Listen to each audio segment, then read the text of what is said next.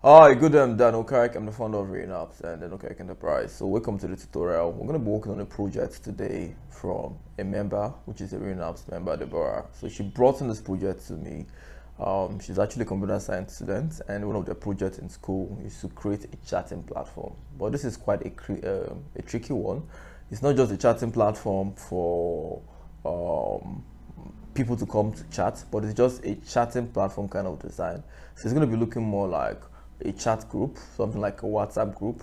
It will also be a chatting platform where anybody can just come in with any username or any username they want. That means they don't have to go register. So we have quite some requirements on this project. One of the first and the most important requirements is that they said it's going to be the same layout. So we're going to be using the same design on all pages, but the content will be different. Another of the requirement is it has to be pretty responsive, so that whether they're using a mobile phone or they're using a computer, it has to be compatible on all screens. We also have to comment this code. We have to make sure we don't copy it. We have to also make sure we have just two links, one to our CSS and one to the icon. So these are like the requirements to have. So the benefit of this project is Deborah will be able to learn not just how to replicate what I'm doing, but she'll be able to also learn every single step that I took and why I'm taking the step.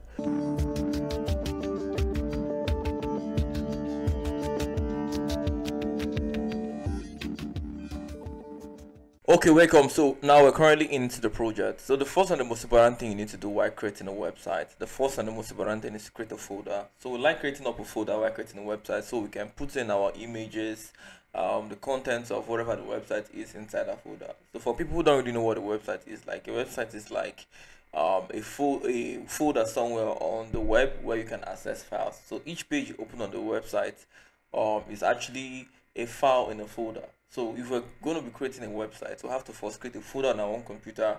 Is when we're done with everything, we can now upload it somewhere on the server, then people can, use the website link to access it. So I think when we start up with the project, as time goes on, I'll be explaining every single thing. So basically, this will be a fun project for anybody who already knows how to create up a platform. But then if you don't really know anything about creating websites, it's actually still going to help you to a very great extent. So I'm going to first create up a folder, and I'm going to be calling this folder Debbie. So this is like a folder for Deborah. Call it Debbie. Now, whenever you create a folder, the first and the most important thing to always do is to have about three other folder inside the folder. You should have an images folder where you're going to be storing all your images, which is the pictures. You should have a CSS folder which will be containing all the styles. CSS is actually used to design or style the website. You should also have another folder which is going to be containing your JavaScript. But the only drawback we have in this whole requirement is when we looked at Debbie's project, it said we should only have two links. So it simply means we cannot have a JavaScript. So we're just going to be creating up just two folders. But normally you create three folders. You create one for the CSS, one for the images, and one for the JavaScript. So let's just create the two we're going to be using on this particular project. We're going to be creating one right now for the images. We're going to be creating another folder right now for CSS.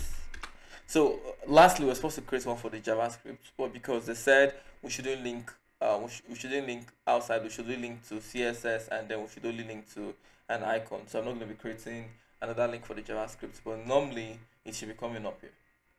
So now I've created a images folder and a CSS folder. This is almost the most important thing you need to do in a website. So the next thing we're going to be creating right now is to create the first page. The first page of every folder that wants to be a website is what we call index. So whenever anybody visits a website, the first thing the browser does is to search for an index. An index is the first thing that gets sent. So index is like the number one file that will be opened on the folder. If you've ever run a software on your computer, there is something we call auto run. Auto run is like the first thing that runs whenever you plug in a flash drive or whenever you put in a CD plate. That auto run comes up. So when it comes to a website, it is an index. So we're going to be creating this file using a software called Visual Studio Code. You've been following up my tutorials. I've been making lots of emphasis on this Visual Studio Code software And that is because it's actually the best software to use in creating software. It's easier, you can add up extensions. There are lots of other alternatives to create websites, but Visual Studio Code makes things easier. So we're going to be using Visual Studio Code.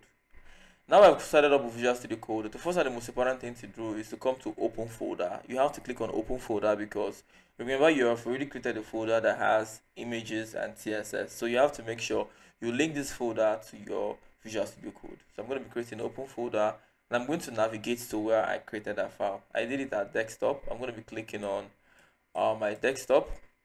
Now I'm in my desktop. I'm going to be going next to Debbie, which is what I created the folder. Now to open up the folder, if you're looking by the left hand side, you can see the CSS folder and the images folder we created earlier. Now how you know folders is they usually have this forward arrows kind of sign. So this simply means this is a folder and this is a folder. If there was anything inside, it should be showing it. So now we're here, we'll just click out, so it gives us this blue. So we know right now we're in the main folder. We're going to be creating that file I told you of, which is the index.html. Now, as time goes on your website design, you're going to learn that index is the name of the file. You could have index.php, index.py, which is Python, or index.html. But since the project is all about HTML, we're going to be using index.html. If it was a PHP project, we're going to be using index.php. So let's create an index.html file. So put index.html file. So I'm going to be hitting enter, which is to create up the file. Now the file is open. Now, whenever you open up a website, like I said, this is the first file that is going to open. So I'm just going to come here and write our website. So this is just to show you what it is like, and I'm going to be going Lifesaver. Lifesaver simply means it's like an extension where this file is going to be opening right now. You can now see it here. It's saying our website. So that simply means this file is opening. So the next and the most important thing is, if you get back again to the project we're working on, the project simply says we should create up something that looks like, a chatting platform. So that's what we're going to be doing instantly. Now, because I use Visual Studio Code, lots of things becomes easier. So that is why I highly recommend it. So normally, whenever you want to create up a HTML file, you have to go create some lots of things, lots of templates. Those things might be tedious for you, and you might get to make one mistake, and then the page looks horrible.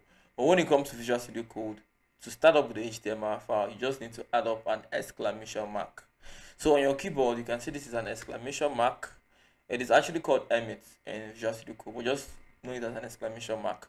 Whenever you are inside a HTML file, the moment you put an exclamation mark, it will give you a template that you can use to start. So this template is the easiest way to get started. So I've put up my exclamation mark. All I have to hit right now is enter. I've hit enter right now. It's going to be giving us like the template like I said earlier. So it's now time for us to start building from this template. Now we could actually still do all the things ourselves, but then it's going to take a whole lot of time. But if you're just new into creating websites, I would advise you go read up the stuff. They might be very important for you. But for someone like me who already knows what all the stuff does and how to do it manually, I just feel it saves me a whole lot of stress.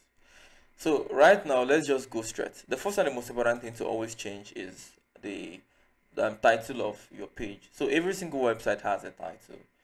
Title are what people will see whenever they want to save the page, whenever they're searching for the page on Google, or whenever they open the page. So I'm going to be using Debbie's chats on this title. So whenever anybody opens this website, it's going to be showing Debbie's chats on the title bar or the address bar. So I'm going to be putting in Debbie, DEBBY, Debbie. Let's make it Debbie's chat with an exclamation mark. Now, if you go back to the website right now, you can see this was just an IP address showing and telling you the name of the file, which is index.html. It's actually coming from our local server. But the moment I refresh this page, you're going to be seeing Debbie's chat. So that simply means the file now has a proper name. If it doesn't have a proper name, it will just come up with anything it wants to, and that is not good. So now we're now back in. Let's get back to our Visual Studio Code. Now remember, the project is to create something that looks like a live chat, which is something that we can actually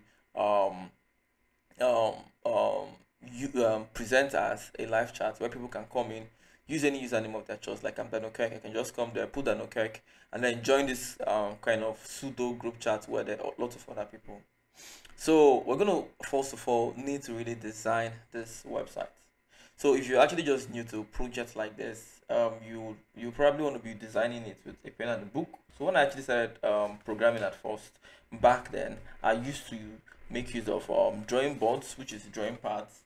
I made use of drawing pads often, and then I will sketch the website on a drawing book, and then try to do whatever I sketched and put it into the website, which is use. I was trying to basically use a paper to hard sketch the website, then code it. Now the problem is when you're using a paper, there are no much flexibility, so you cannot sketch something and quickly erase it. Even if you're doing that with a pencil, it's going to be quite a whole lot of problem. You might not be able to know what colors look like. You might not be able to know the color codes. It's just quite a very big problem if you're using a sketchpad. So if you're someone who has been using sketchpad watching this video, I would recommend you no longer use sketchpad. So I'm going to be teaching you the best software to use when drafting out websites. So I use Figma. Figma is like a software you can just use to sketch out websites. So on this particular project, I would like us to use Figma to just sketch out the beloved website. So because this video, I wouldn't want it to be too much of a length. I would want every of my video to be maximum 10 minutes 45 seconds. I'm going to be stopping this video now, but the episode 2 is going to continue from where we stopped.